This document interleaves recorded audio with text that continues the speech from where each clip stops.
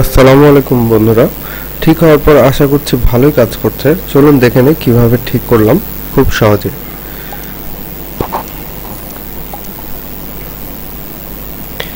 প্রথমে ভাঙা মাঠগার্ডটি খুলে নিলাম। একটু সাবধানে খুলতে হবে না যদিও। আচ্ছা, এবার 12 নম্বর দুইটা নাট বোল্ট আছে ক্যালিপারের সাথে লেগে, এই নাট বোল্ট দুইটাকে খুলে নিতে হবে। খুলে নিয়ে ক্যালিপারটিকে ডিস্ক থেকে আলাদা করে নিতে হবে।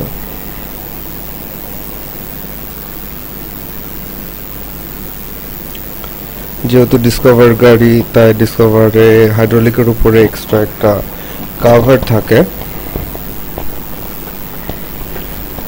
যেটা ডিস্ক প্রোটেক্টর বলা হয়। ডিস্ক প্রোটেক্টরটা স্টারের একটা বোল্টের মাধ্যমে লাগানো থাকে। স্টারের স্ক্রুটাকে বা বোল্টটাকে খুলে নিলে সুন্দরভাবে ওটা বের হয়ে যাবে।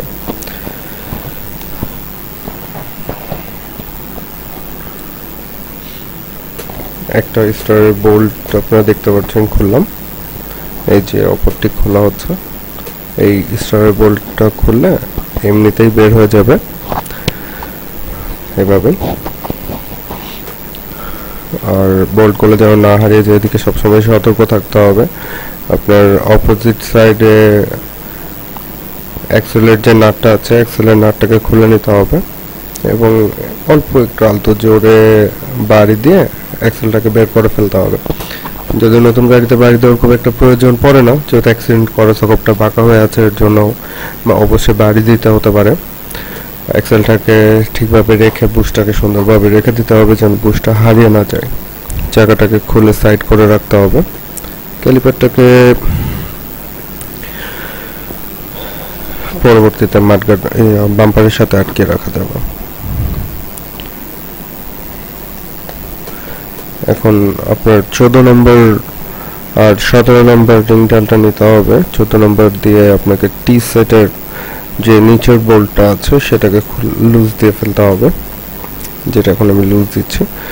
টি সেটের লোয়ার বোল্ট বলা হয়। এই লোয়ার বোল্টটাকে লুজ দিয়ে নেবেন। উপরে 17 নম্বর বোল্টটা আমি আগে থেকে লুজ দিয়ে রেখেছি, এই বোল্টটা খুলে নেবেন।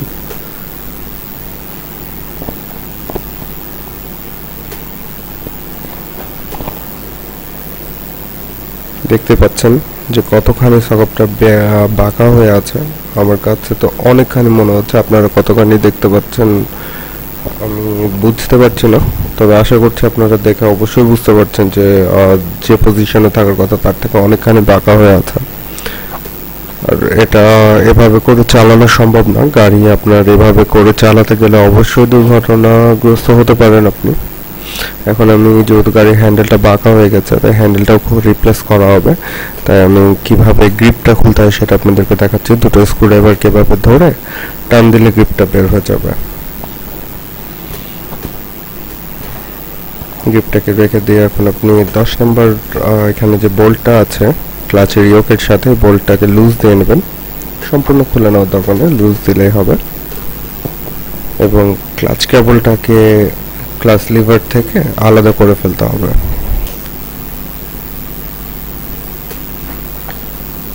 ক্লাচটাকে চিপে কেবলটাকে ধরে টান দিলেই কেবলটা বের হয়ে আসবে লক থেকে এবং আপনি আস্তে করে ওটাকে বের করে নিয়ে ছুটিয়ে নিতে পারবেন। এখন ইয়োকটাকে আপনি বের করতে পারবেন, কিন্তু তার আগে আপনাকে হেডলাইটের ফেন্ডারটাকে খুলে ভেতর থেকে কেবলটাকে ডিসকানেক্ট করে ফেলতে হবে। ওখানে যে সেলফের সুইচটা আছে, ওইটার যে কেবলটা আছে ওটাকে আপনাকে ডিসকানেক্ট করে নিতে হবে। এবার আপনাকে হাইড্রোলিক মাস্টার সিলিন্ডারের যে 8 নম্বর দুইটা বোল্ট আছে, 8 নম্বর বোল্ট দুইটাকে খুলে নিতে হবে। খুলে নিলে উপরের লুকিং গ্লাস লাগার যে জায়গাটা আছে সেটা আলাদা হয়ে যাবে এবং মাস্টার সিলিন্ডারটাকে আপনি খুলে ফেলতে পারবেন ওখান থেকে।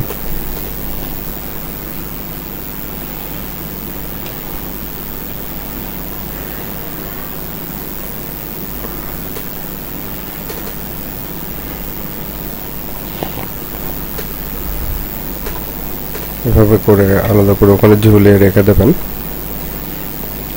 আর 12 নম্বর বোল্ট বোল্টগুলো আপনাকে চারটা যে বোল্ট আছে যেটার মাধ্যমে হ্যান্ডেলটা ধরে আছে সেই চারটা বোল্টকে অবশ্যই খুলে নিতে হবে। এই চারটা বোল্ট খুললে আপনার হ্যান্ডেলটা আলাদা হয়ে যাবে। আমি ইচ্ছা করলে আগে অবশ্যই গ্রিপটার হচ্ছে আপনার গ্রিপের সাইডে যে চাপাটা আছে বা হচ্ছে সুইচ কন্ট্রোলারগুলো আছে সেগুলোকে আমি খুলে ফেলতে পারতাম, কিন্তু এখানে ওটার যে স্টারের নাটটা থাকে ওটা একেবারে অবস্থা খারাপের জন্য ওটা খুলিনি। এবার আপনার সাইড কভার খুলে ডিসকভারের সিট খোলার কেবলটা টান দিয়ে সিটটা খুলবেন, তেলের সুইচটা অফ করবেন এবং তেলের পাইপটা খুলে ফেলবেন। তারপরে ট্যাঙ্কির 12 নম্বর বোল্টটা খুলে ট্যাঙ্কিটাকে উপরে আলতো করে পিছনের দিকে ছেড়ে পিছিয়ে একটু টান দেবেন, তাহলে দেখবেন যে ট্যাঙ্কিটা বের হয়ে গেছে। এখন নিচে যে আপনার ফুয়েল গেজ মিটারের কানেক্টরটা আছে ওটাও আগে খুলে নেবেন, তারপরে ট্যাঙ্কিটাকে সাইডে রেখে দেবেন।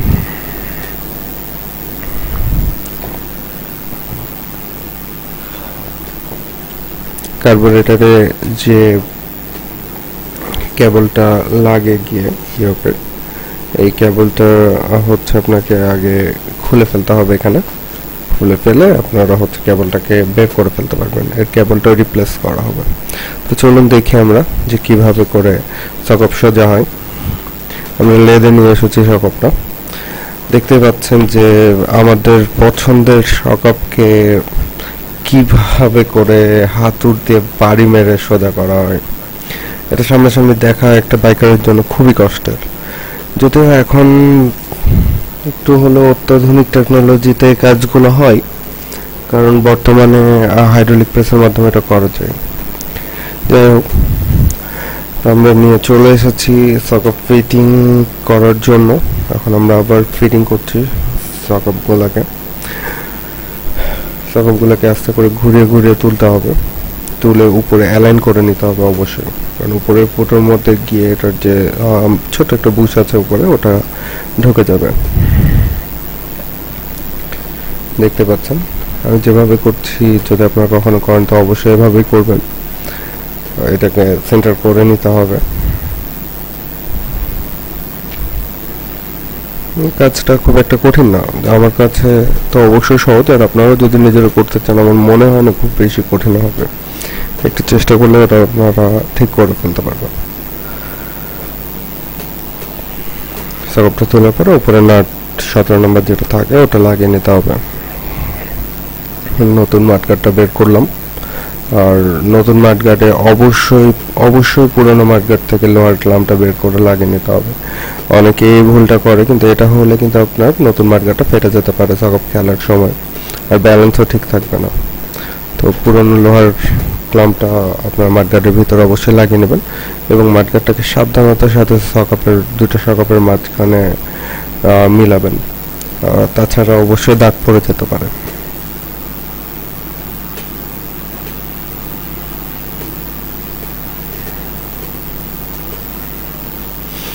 মাঠগাটের উপরে 4টা 8 নাম্বার বোল্ট সুন্দরভাবে আপনাদেরকে মিলিয়ে লাগিয়ে নিতে হবে। একটু সকপে সুন্দরভাবে আপনারা মাঠগাটটা লাগানোর পরে আর একটু তাকিয়ে দেখবেন যে ফুটাটা সেন্টার বা অ্যালাইন হয়ে আছে কিনা। অ্যালাইন হয়ে গেলে হাত দিয়ে প্রথমে হচ্ছে আপনারা 4টা বোল্টকে হচ্ছে আগে লাগিয়ে হাত দিয়ে হচ্ছে আপনারা লাগিয়ে নেবেন। যদি হাত দিয়ে না লাগিয়ে দেন তাহলে প্যাচটা কেটে যাওয়ার সম্ভাবনা থাকবে। তারপর 4টা নাটকে সুন্দরভাবে আপনারা টাইট দিয়ে দেবেন, আর এক সাইড তারপরে আরেক সাইড। আর ওভার টাইট করবেন না, মাঠগাটের নাট যদি ওভার টাইট হয়ে যায় তাহলে কিন্তু সকপকে ওরা চেপে ধরে থাকবে। আপনাকে অবভিয়াসলি এটা একটু মানে অ্যাভারেজ টাইট দিতে হবে। আমরা তো সাধারণত বাংলাদেশে টর্ক রেঞ্জ ব্যবহার করি না, যে আর কত টর্কে ব্যবহার করে টাইট দিতে হবে সেটা আপনাদেরকে বলে দেবো। আর আমাদেরকে তো জানেনি যে কোম্পানিও হচ্ছে কখন ম্যানুয়াল হচ্ছে দেয় না, সার্ভিস ম্যানুয়ালগুলো। মাঠগাটের রাবারটাকে যেটা হচ্ছে আপনার মিটার কেবলটাকে ধরে রাখে সেই রাবারটাকে একটু সুন্দরভাবে ঢুকিয়ে নিতে হবে। স্ক্রুড্রাইভার দিয়ে ঢোকানোর সময় অবশ্যই খুব বেশি জোরে চাপ দেবেন না, তাছাড়া ছিঁড়ে যেতে পারে।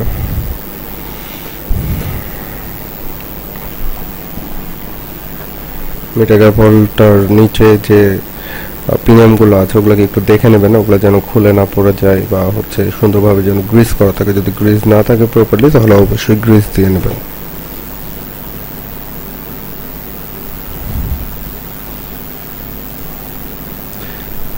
তারপরে আস্তে করে চাকাটাকে সেন্টার করে নিতে হবে, আর চাকাতে আপনার মিটারের নিয়মগুলোকে মিলিয়ে নিয়ে চাকাটাকে হচ্ছে সেন্টার করা লাগবে।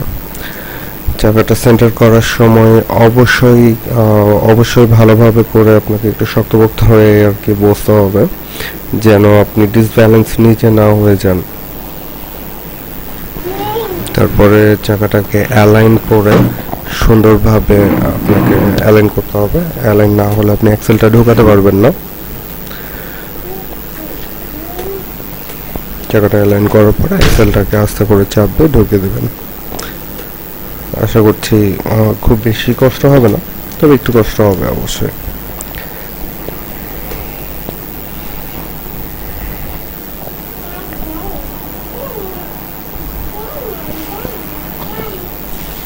দেখতে পাচ্ছেন আমারই কিছুটা কষ্ট হয়ে যাচ্ছে, তো আপনাদেরও হবে, এটা স্বাভাবিক ব্যাপার।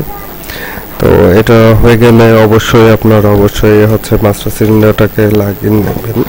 মাস্টার সিলিন্ডার তো ক্যালিপারটাকে লাগানোর জন্য একটু গ্যাপ করে নিয়ে ক্যালিপারটা ডিস্কের মধ্যে ঢুকে 12 নম্বর বোল্ট দুইটাকে সুন্দরভাবে টাইট দিয়ে দেবেন। তারপরে কেবল হোল্ডার যেটা আছে, কেবল হোল্ডারে কেবলটাকে লক করে দেবেন। তো চলেন এবার আমরা হ্যান্ডেলটা লাগিয়ে নিই।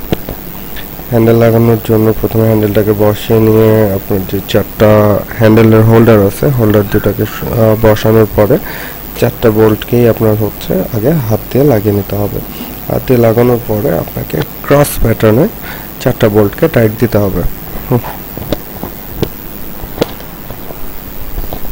যদি আপনি ক্রস প্যাটার্নে টাইট না দেন তাহলে হয়তোবা আপনার হোল্ডার গুলো ভেঙে যেতে পারে। তো এখানে অবশ্যই একটু সতর্কতা অবলম্বন করবেন, আর ওভার টাইট দিবেন না। ওভার টাইট দিলেও আপনার ওটা ভেঙে যেতে পারে, কারণ ক্লামগুলা অ্যালুমিনিয়ামের তৈরি। তো ওভার টাইট না দেওয়াই ভালো এক্ষেত্রে।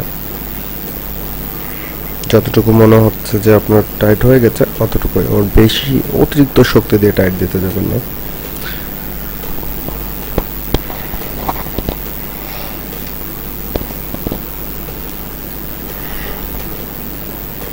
এখন মাস্টার সিলিন্ডারটা ফিটিং করতে হবে। মাস্টার সিলিন্ডারটা ফিটিং এর জন্য 8 নম্বর বোল্ট দুইটা দিয়ে লুকিং গ্লাসের যে হোল্ডারটা আছে, হোল্ডারটাকে টাইট করে লাগিয়ে নিতে হবে।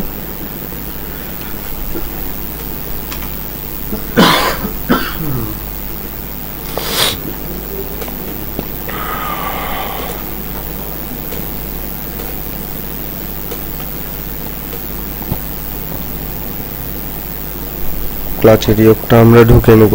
ক্লাচের ইয়োকটা ঢোকাতে আপনাদের খুব একটা সমস্যা হবে না।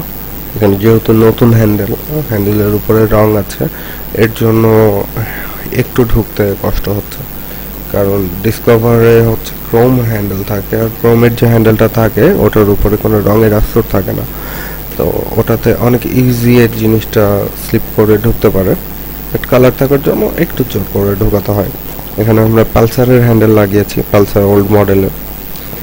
তারপরে আমরা সিরিয়ালে সুন্দরভাবে গ্রিপ আর ইয়েগুলো, তারপরে হচ্ছে সুইচ কন্ট্রোলারগুলোকে লাগিয়ে নিলাম।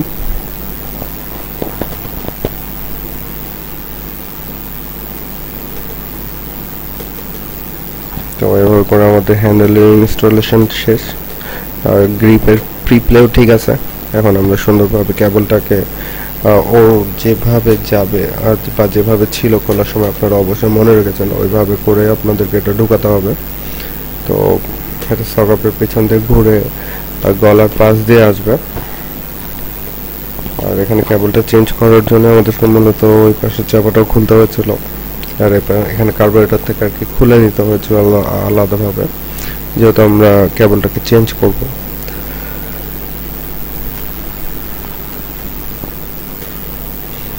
আমাদের ট্যাঙ্কি সিট ওদিকের কাজ সব শেষ। এখন আমাদের হেডলাইটটা ফিটিং করলে এদিককার কাজগুলোও শেষ হয়ে যাবে। হেডলাইটের দুই পাশে মিটারের নিচে যে দুই পাশে দুটো ক্লাম আছে, ক্লামে অবশ্যই আপনাদেরকে আটকে নিতে হবে। ওয়্যারগুলোকে ওখানে লক করে দিলে ওয়্যারগুলো এলোমেলো হয়ে থাকবে না। যদি এলোমেলো হয়ে থাকে তাহলে তো অবশ্যই বুঝতে পারছেন যে এলোমেলো জিনিসটা আর কি কেমন দেখতেও খুব একটা ভালো লাগে না।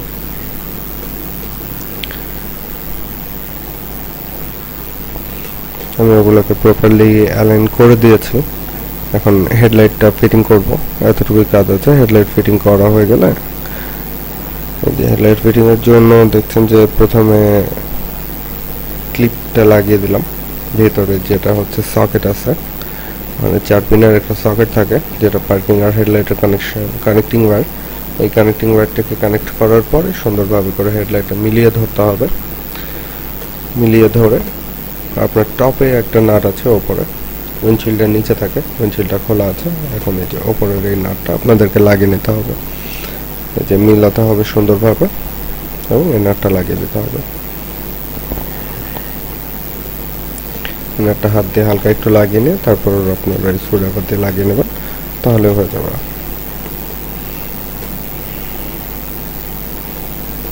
এরপরে উইন্ডশিল্ডটা আপনাদেরকে ফিটিং করে ফেলতে হবে।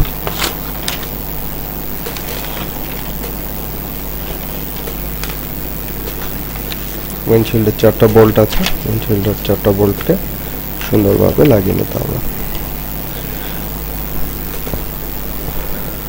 এটা লাগিয়ে নিয়ে গাড়িতে কি আর কোনো সেরকম কাজ বাকি আছে? আমার তো মনে হয় গাড়িতে আর সেরকম কোনো কাজ বাকি নাই। আপনাদেরকে প্রথমে আমি দেখিয়েছি গাড়িটা কেমন কাজ করছিল। আশা করছি আপনাদের দেখে ভালো লেগেছে। আর অ্যাক্সিডেন্ট করা গাড়ি এভাবে করে আপনারা অনায়াসে ঠিক করতে পারবেন। তো আসসালামু আলাইকুম ভিউয়ার্স, তাহলে দেখলেন কিভাবে করে একটা ফল্ট সোজা করা হলো, বাঁকা শকআপ বা অ্যাক্সিডেন্ট করা শকআপ কিভাবে সোজা করা হয়েছে আর ফিটিং করা হয়েছে, কিভাবে কাজ করছে সেটাও দেখিয়ে দিয়েছি। আর এই জাতীয় ভিডিও আপনারা পাওয়ার জন্য সাথেই থাকুন। প্লিজ ভিডিওটি লাইক করবেন, সাবস্ক্রাইব এবং শেয়ার করার জন্য রিকোয়েস্ট থাকলো। Thank you.